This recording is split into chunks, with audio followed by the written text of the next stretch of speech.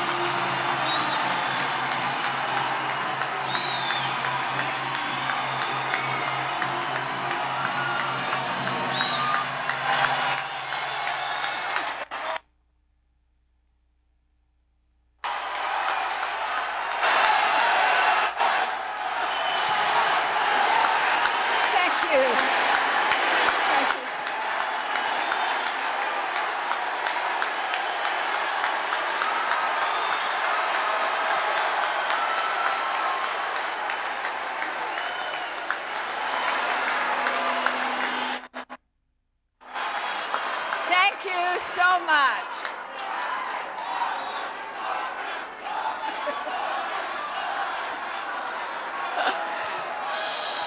Thank you, thank you.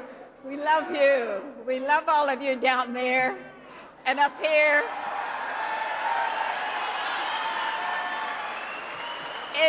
It gives me great honor to welcome to Miami, the gateway to America, the gateway to freedom and hope and opportunity and families and neighborhood and peace and freedom, our great leader, Ronald Reagan.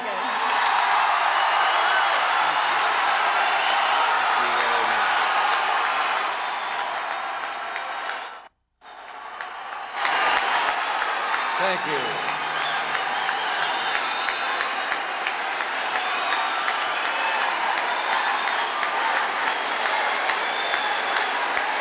Thank you.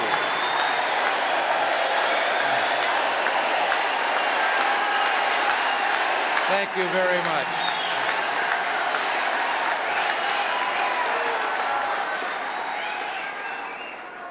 Well, thank you, Paula, and thank all of you very much. A few weeks ago, our country celebrated Liberty Weekend, and that was quite a party. Well, it's terrific to be here in Miami with people who never stopped celebrating American freedom.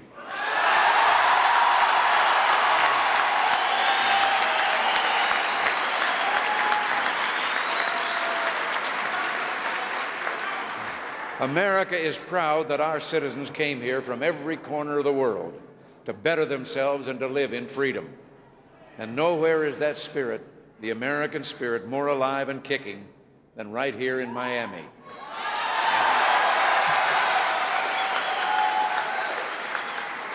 And I want to thank Jeb Bush in particular for his efforts to bring more and more of our new citizens into the Republican fold. But if freedom is to work, we've got to work together. You know, there's a story that I told our allies overseas. It was about two fellows that were out hiking in the woods, and they suddenly looked up, and a grizzly bear was coming over the hill toward them. And the one of them sat down on the ground immediately, reached into his pack, took out a pair of sneakers, took off his boots, and started to put on the sneakers. And his friend standing there says, "What, you don't mean to tell me you think you can outrun that bear?" He said, "I don't have to outrun the bear. I just have to outrun you."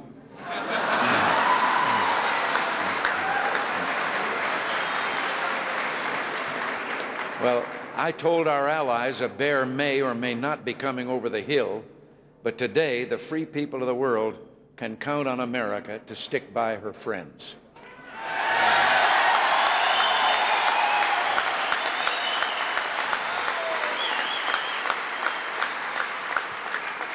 We're on our feet and we're standing together and we're not running away from anyone.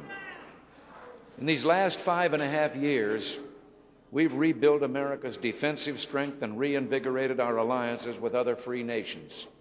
One of the changes that we've helped bring about makes me particularly happy. Today, the brave men and women who defend this country are receiving the praise and gratitude they so rightfully deserve.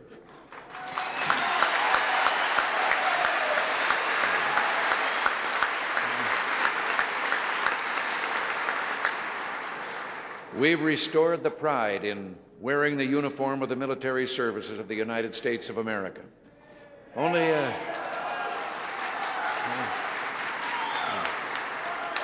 a decade ago, there were those who were counting America out and freedom was in retreat. Countries in Africa and Central America seemed on the verge of succumbing to communist totalitarianism. When I was first inaugurated, the question being asked then was, could El Salvador be saved? And many thought the answer to the question was no, and they objected to our trying to help El Salvador become a democracy. And many of those who opposed our help to El Salvador are now opposed to our helping the freedom fighters in Nicaragua and El Salvador.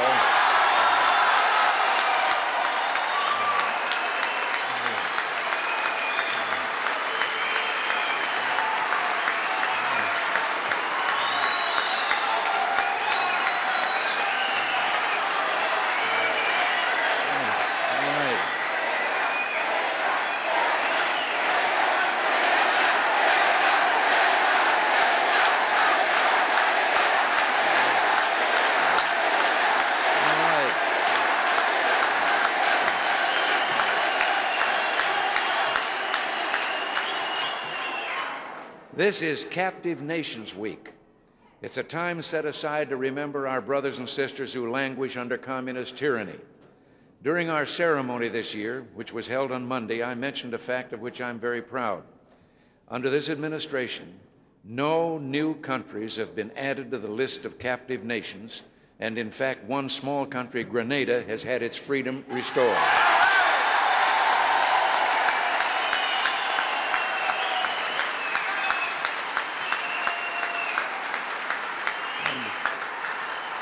And reflecting the change that has taken place over these last 5.5 years, the question heard today is not whether El Salvador will fall to communist dictatorship. El Salvador is now a solid democracy, but whether democracy will prevail in Nicaragua.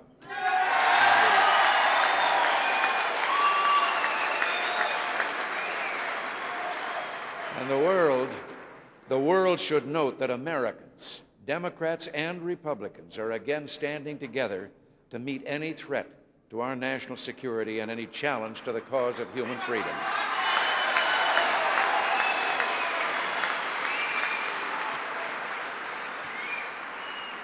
Now, symbolic of this new solidarity and resolve was the bipartisan support that was given in the House of Representatives to a bill that provided aid to the Nicaraguan freedom fighters. That wasn't a victory for any political party. It was a victory for freedom and democracy.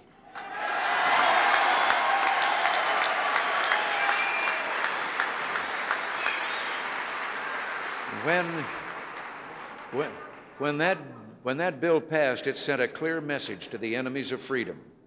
No dictatorial power will be permitted through the inaction of the United States to arm a clique of its followers and hijack any country in this hemisphere. It's the birthright of every American, and that includes everyone from the north slope of Alaska to the tip of Tierra del Fuego, to live in freedom. Dictatorships of right and left take notice. We, the people of the United States, will provide our fellow Americans from every country the means to protect their birthright from aggression.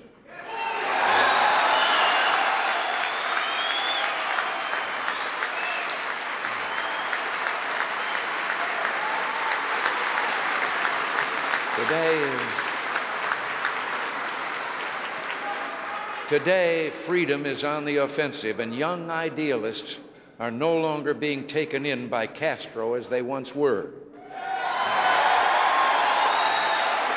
You know, he's been a great illusionist, but only for a time.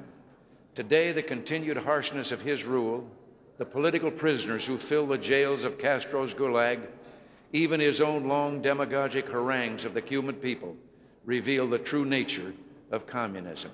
It is a cruel system that doesn't work.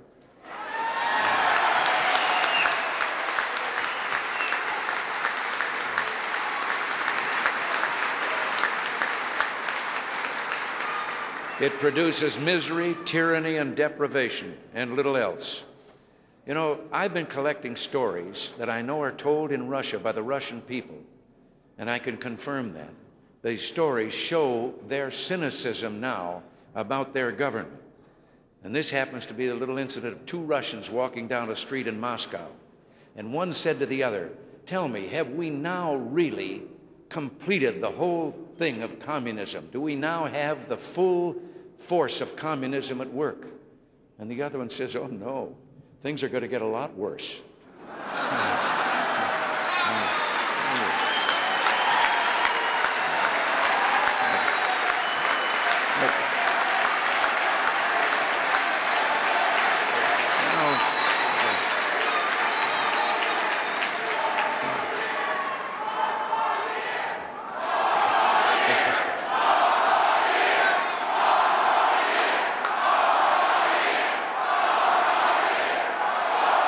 Thank you.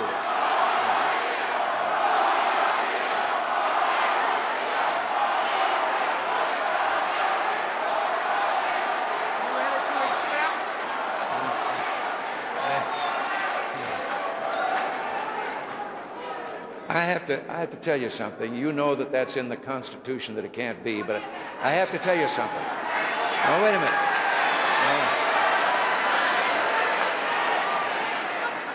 But I'm going to tell you what I think. I think that any president who will try to get the Constitution changed should not be doing it for himself. He should be doing it for those who will follow him. And I have to, now, wait a minute. But I have to tell you, I think it should be changed because I think it's only democratic for the people to be able to vote for someone as many times as they want.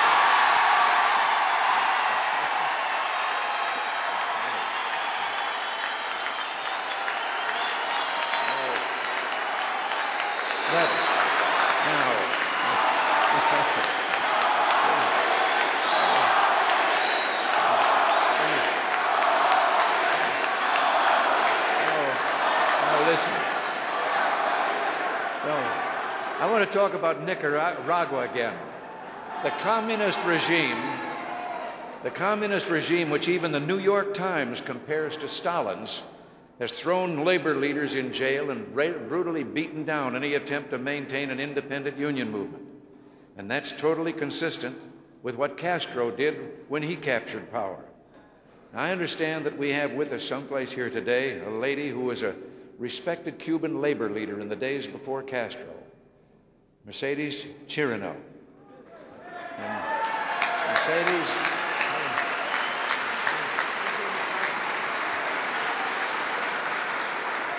Mercedes, many people forget that I too was a union leader. And let me say to you, history is on the side of the free, and someday the working people of Cuba will again work and prosper in the warm sunshine of liberty and justice.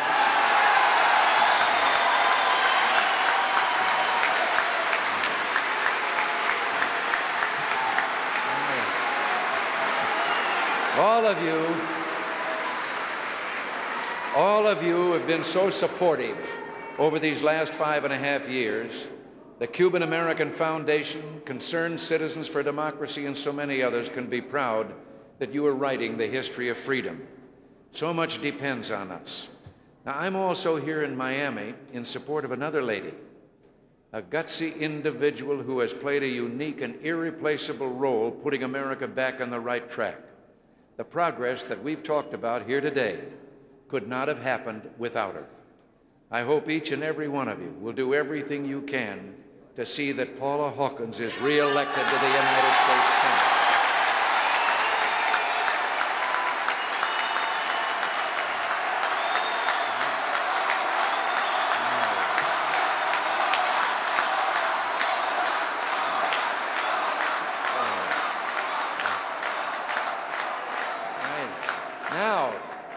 Now, it's not good enough just to vote for her. I'm asking you to get your friends to vote for her, to walk your precincts, to organize the phone banks. It's a lot to ask, but do it for your families, for Florida, for your country, and if I might be presumptuous a bit, do it for the Gipper. Yeah.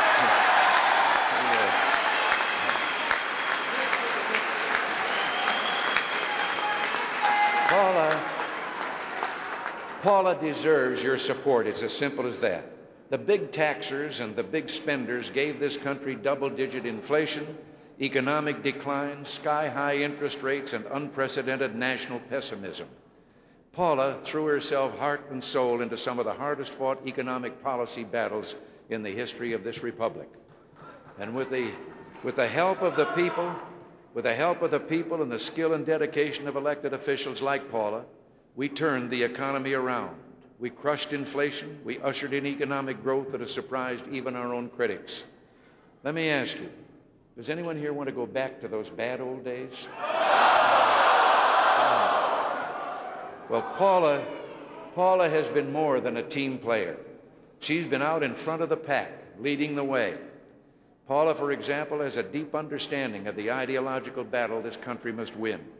She saw a need. She made an enormous effort. Roadblocks were put in our path all along the way, and yet she persevered. And thanks to her commitment, and let there be no doubt, it wouldn't have happened without her. Today, Radio Marti is broadcasting the truth to the people of Cuba.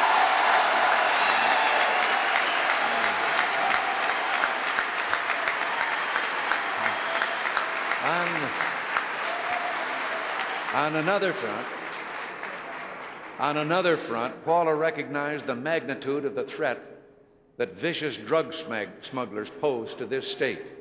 And again, she played an essential role in activating the federal government to cope in Florida's assistance. And today, the fight is far from won, but thanks to Paula, we've launched what can only be described as a war on drugs, and 11% of the federal drug enforcement budget is spent in your state. So,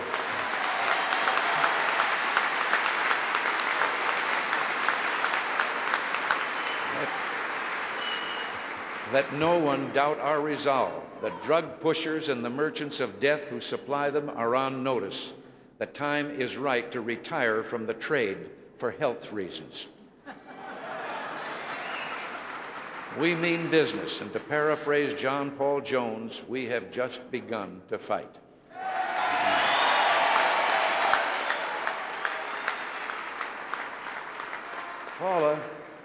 Paula is one of the hardest working and bravest elected officials I've ever met. She's earned the admiration of all Washington with the courageous way that she has overcome 2 back operations and is stronger than ever. This lady may be recovering, but she still knows how to twist arms. And every time I see her, she hands me something to do. She was over at the White House last week, and before she left, she'd gotten the decision she wanted, was outside announcing that even though the inflation rate has remained below the trigger level, all Social Security recipients will be getting a full cost of living increase.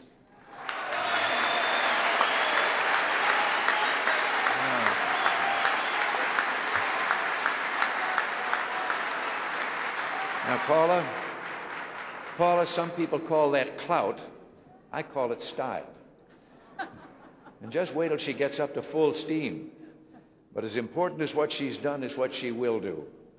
We've got some serious issues coming up. The big taxers are going to keep trying to get their hands on your wallet, especially if they can regain control of the Senate.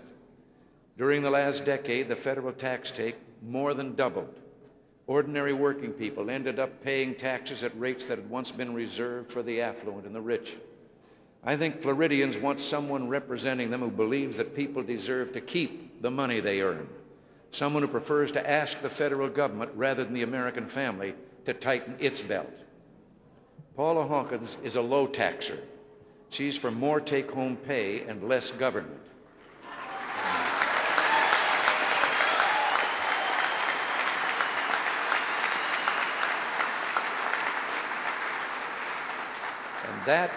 That's the kind of person we need in and in control of the United States Senate.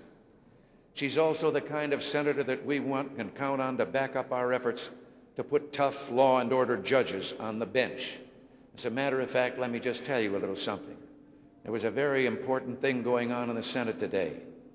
And there was a doubt I didn't know. I have come here by way of Texas whether Paula was going to be with us here. She just arrived at the airport here from Washington on her own, just a few minutes ahead of me.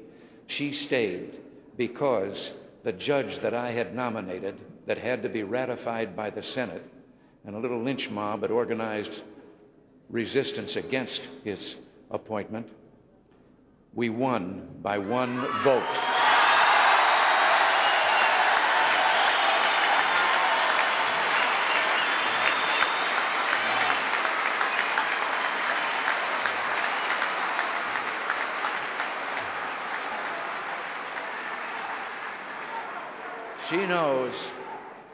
She knows we don't need sociology majors as judges. We need individuals who feel a heavy responsibility to protect the innocent and put the criminals where they belong, behind bars.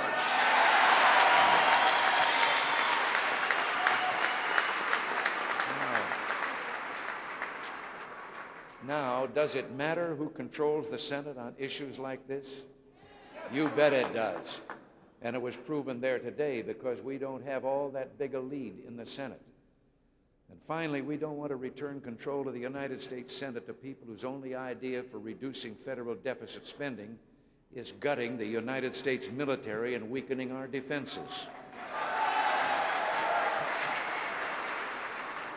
If we ask our military personnel to put their lives on the line for us, we're not going to give them anything less than the top quality equipment they need to do their job and come home safely.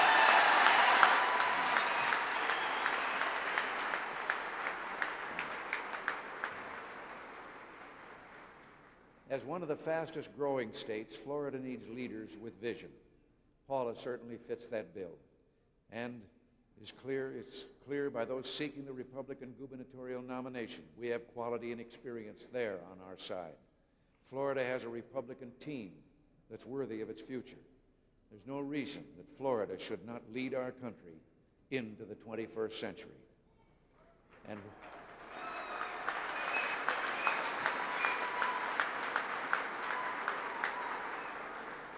And what kind of country do we want? We want a strong, prosperous, and secure America. An America that remains true to the promise of liberty and opportunity that we celebrated on Liberty Weekend. Together, we can and will keep this the land of the free and the home of the brave. Thank you, and God bless you all.